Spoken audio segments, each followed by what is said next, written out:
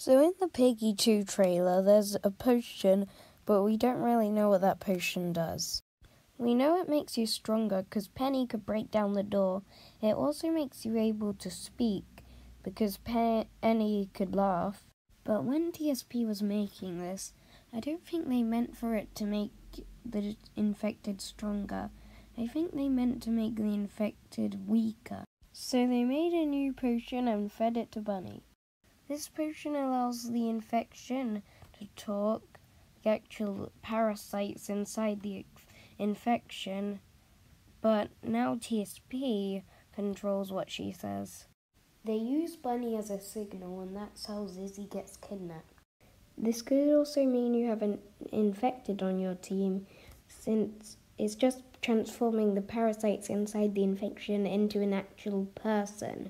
And Wolfie could shoot Penny for being too strong. That parasite person inside Bunny's body will be destroyed and turned back into Bunny when we feed her the cure that TSP has almost created.